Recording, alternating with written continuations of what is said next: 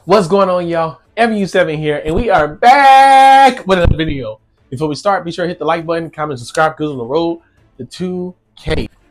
I had to make this top 7 deck prediction list since the new regional is happening in Houston at Game Guys. So I won't waste you guys' time.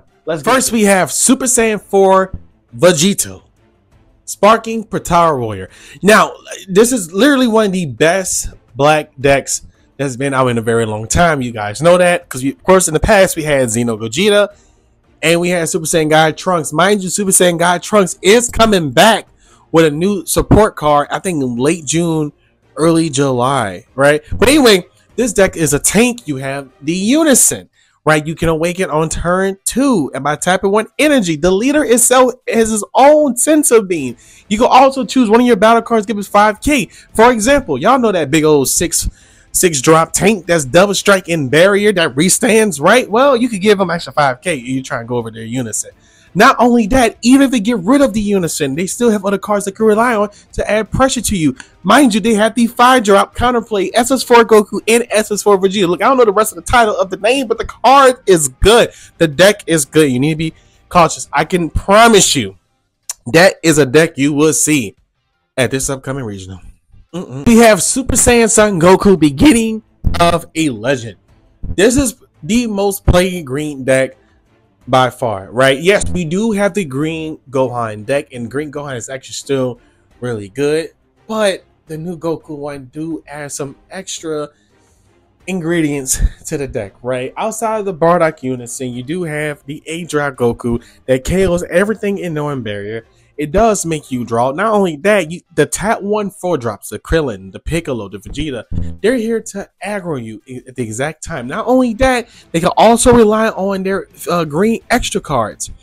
And you best believe they'll make you drop cards from hand because they tech in cards like Cell Kamehameha or Brienne. Not only that, but the more they make you drop cards, the more pressure they will add on to you and your life throughout turn 3 to turn 4.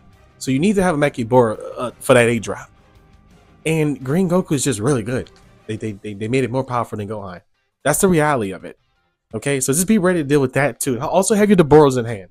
All right, next video. Next we have Tapion, Hero Revive in the present. The fact that you can combo cards from your drop during the battle is broken. Those Urudagons with them 16Ks and 19Ks attacks are going to be coming at you.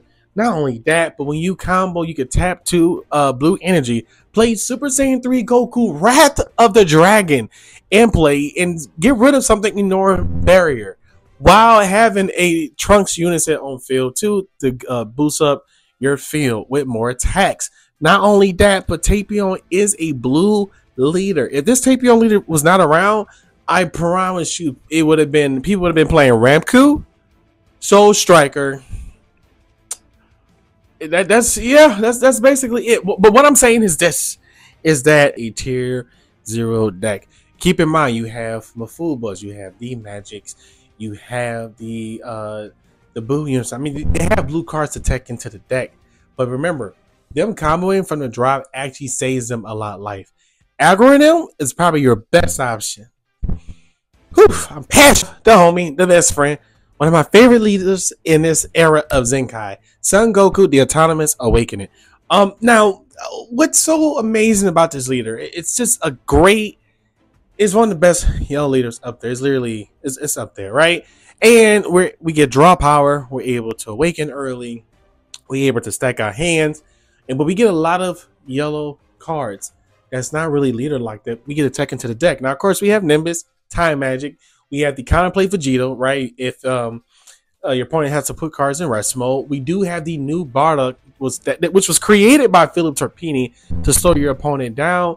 And then, of course, we have old school cards coming back. Old school cards like the SS4 3-drop Son Goku, when you have to tap another card in order to use an extra card. So we have a lot of tech in this particular deck, and we get the Overwhelm as well. And am I done? We get to alter the side if you want to go aggro or defensive of mid, right? But the deck as a whole also gives you the ability to put cards in rest modes with the 4-drop, and you can also burn your opponent. Now, Sally, the card that we always use, the one that's going for burn, the one that was for burn, did get hit. I know which one I'm talking about. but yellow is still in a great spot. Oh, and Final Flash and the 2-drop Unison. It's just we have a lot. Super Saiyan, Son Gohan, and Trunks meeting a new challenge.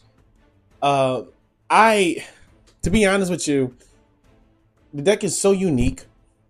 It's very aggro, and it relies on the 4-drop Gohan. It relies on the Trunks. It relies on the extra field card.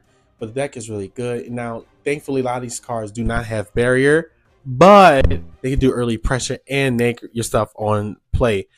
And one of the biggest secret rares that you want to be able to look out for is the 8-drop SAR Vegito, because they're able to overwhelm, get rid of a card, and hit you for a quadruple strike, I believe. But the deck has a lot of draw power, and you can also build up your field and also add text like the Baby Unison, the Videl 2-drop, the Videl minus 2K counterplay, and then you also are able to tag in a lot of the stuff that does negging, which will affect the field and also protect them to where they go for you for aggro. And mind you, they're not gonna always rely on the Gohan and Trunks. They can rely on other big red hitters in the deck. Yeah, so be ready for that red one, because that red one is coming. All right, yes, the green leader, yes. Cell the ultimate life form. Cell is my brother. I'm just playing. Okay, so Cell has been slowly coming back. It did top 2 events recently, and the new 6-drop Cell card I think it's called Cell, a new metamorphosis. That's literally it's a $50 card you get when you participate in the online offline regional. But if you take that card in the deck, the Cell deck is complete. Now, of course, we do have Cells Kamehameha, like I mentioned earlier. We have, of course, Ribrians. You have the Unisons. You also, but, people are not really using the Super Saiyan 3 Vegito Unison. They're using the Super Saiyan Bardock Unison because they can one-shot some of the stuff that you combo. Well, actually, it's once per turn, but they one-shot it, right? Not only that, but your leader gains, crit for the turn, and then of course green is overall good because you add the Cell engine with the new stuff, and then people are also teching the 8-drop Goku that tap for KO everything, ignoring barrier. That's a one-time tech. Not only that, you do have the solidarity. I think it's solidarity duel, the Super Saiyan 2 Gohan and Super Saiyan Goku Father and Son solidarity. I think that's what it's called. It's the 8-drop that KO something ignoring barrier.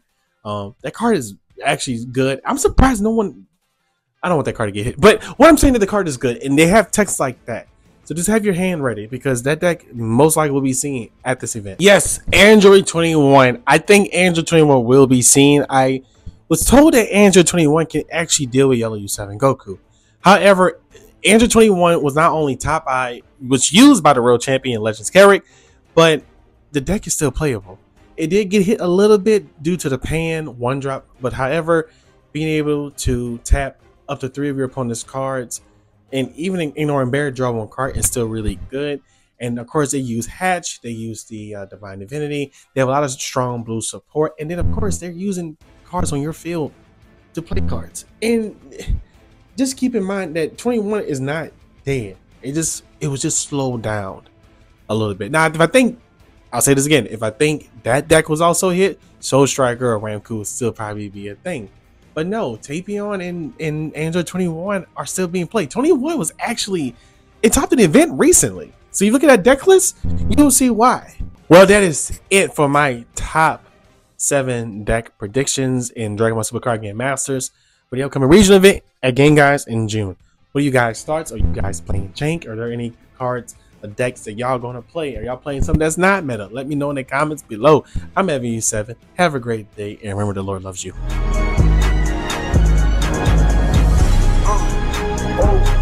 And this bitch going crazy.